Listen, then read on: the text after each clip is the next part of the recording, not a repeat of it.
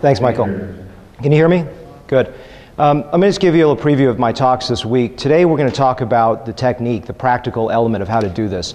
I'm going to focus both on artistry as well as technique, so I think both are very important. The book I wrote a few years ago is more sort of a cookbook of how to do it, and I want to sort of go through some of my philosophical thinking of how I strategize each face that I approach. Later this week, on Saturday, I'll be giving a talk more about sort of my philosophical ideas about safety, long-term safety, understanding good candidates, how to choose a patient, things like that. It'll be a much shorter talk. And then on Sunday, there'll be a replay of the video. Half of this talk is going to be video and half of it will be slides. Brian, I think you can advance it for me. Go ahead and advance it. All right, so you've seen the slide before I presented. The idea here is who is a good candidate and what happens with aging. If you look at Sharon Stone over that 20 years, the initial temptation is to look at that brow and say, well, it's ptotic. And you look at that eyelid, you say it's hanging. You look at the cheek, it's hanging. The jawline is hanging. But the question really, is that the case? If you look at her, look at the brows very carefully. The right side, it's about the same.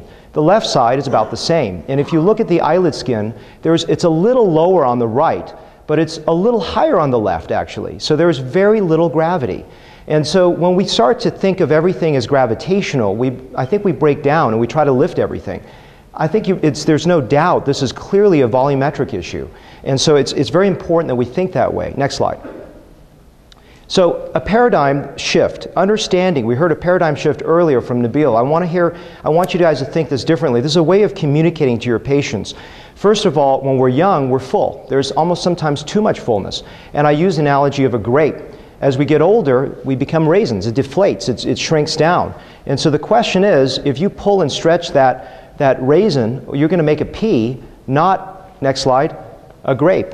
So this is a different way of thinking it. And it's always about patient communication, having them understand how to think differently, just as much as it's important for you to understand how to think differently. Next slide.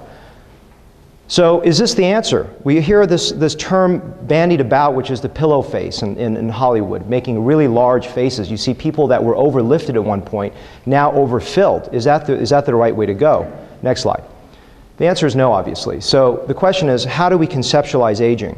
Well, the idea is that when we're young, we're almost too full, right? Think of a 1-year-old. Now think of a 10-year-old.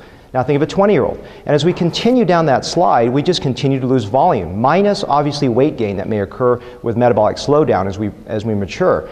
So what we oftentimes find when I speak with women, who's the majority of my patients, is that they don't want necessarily a 20-year-old face when they're actually too full. Because I define baby fat as not some esoteric fat, but it's fat is any point before an ideal. And hollowness is any point after that ideal. So it's just a linear loss of fat from birth to death. Next slide, please. So here is a way that when we see a face 20 feet away, don't we understand that person's aging before we see gravity and wrinkles and all those things that we attribute to aging? Yes, it's an instantaneous. I know how old this person is within a rough decade. And that's because how the highlights and shadows occur on the face and general facial morphology. So when we look at 20-year-olds, they're very full and round, no matter how thin their body composition is. At 30, there's a start leaning in, and most women prefer their face at 30 or 32. As we go into 35, there's more of a sculpting. As we get into 40, what happens is sometimes there's a squaring off when the malar eminence starts to become more prominent, and there's a little bit of pre-jowl sulcus that starts to dip. We get maybe some metabolic slowdown, some weight gain. The 50s start to dominate in the lower face. There's an inverse triangulation of the face, and as we get much older, we start to truly lose volume around the eyes, and then we start to get an inverted triangle appearance. So the trick here is to look at 30 as an ideal, and that hybrid shape, next slide, is really more of an oval. Next slide. And you can see that that's really the focal point. And I'm going to sort of focus on that. So a lot of times when you see before and afters on fat graphs, there are 3/4 images. I'm going to focus on frontal views because that's how we relate to each other socially. And that's how I present my before and afters. Next slide. So, cheeks. That's something that obviously all of you are very focused on. It's the easiest thing to do. We think this is where fat grafting is. I had a patient this last week I did a fat transfer on, and she brought this photograph of Suzanne Summers in here. And she had these massively large cheeks. They looked ridiculous, right? All I did to show her that it actually looked good was I covered the bottom half of her face. All of a sudden she looked good because the face wasn't balanced. Today we're going to talk about facial balancing. So if you're just sticking fat in the cheeks, sometimes you're making a face look worse because the face is not matched. So when we age, we don't just age in the cheek, we age everywhere. And I'm going to sort of walk you through the esoteric elements of going through, strategy-wise, how to build a face from scratch. So the cheek is divided for me into two areas. There's an anterior cheek and there's a lateral cheek. The anterior cheek is much more the dominant element for women where you start to lose that. And so this is an area that's that malar ligament, that sort of diagonal line that falls in front of the malar eminence. And the lateral cheek I define as just the area that's over the sort of the malar eminence on the side. And so when you divide it that way, you can start to define how much am I going to put into the cheek, lateral cheek. And in the video, I think you're going to hear sort of, you know, what numbers am I using, how am I putting it in. Next slide.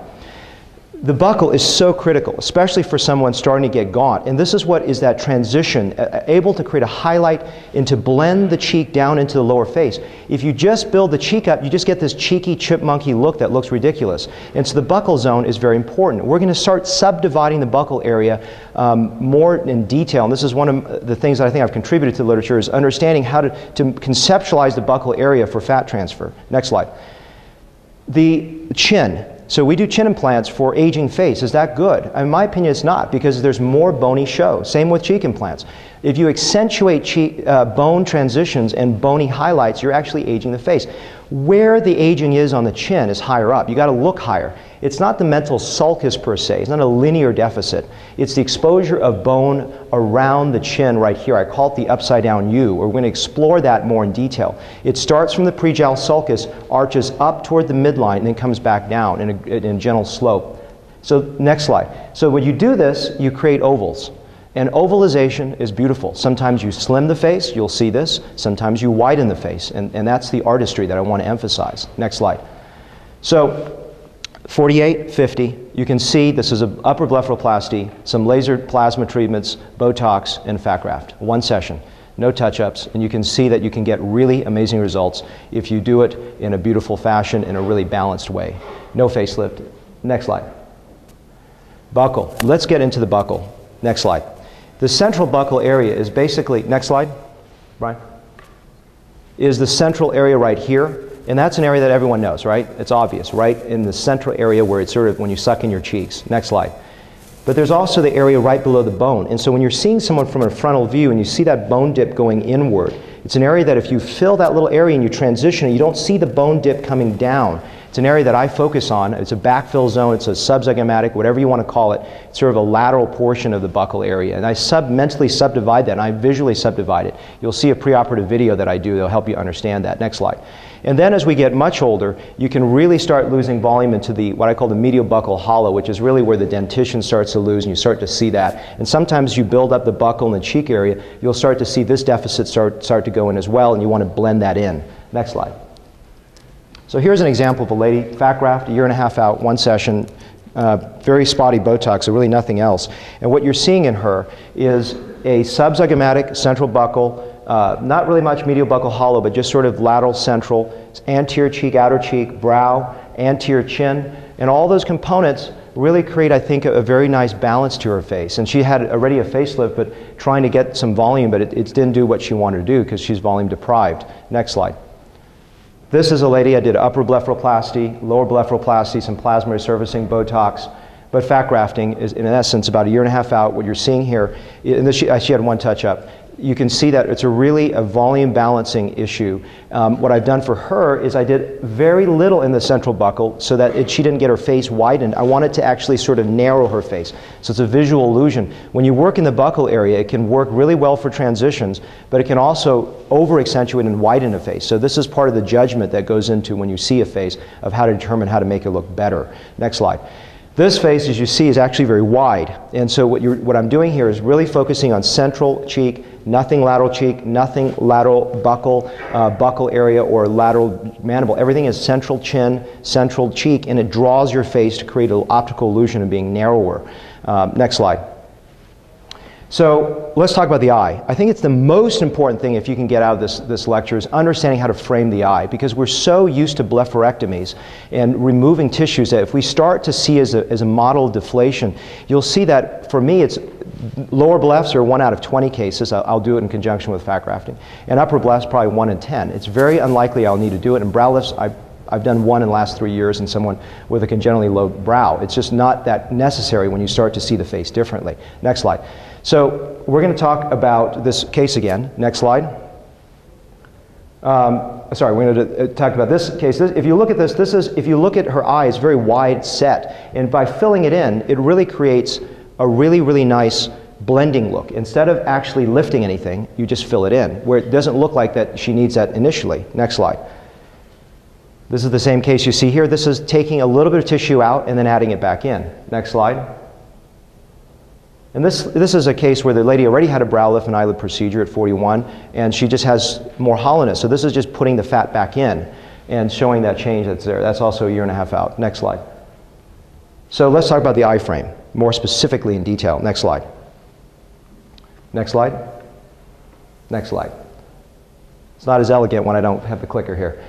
So the inner aspect of the orbital rim I divide the orbital rim into 2 major areas: inner, next, and outer, and then next, and the little nasolaryngral groove going medially. We're going to talk about each of these components as we go through it more in detail. Next slide.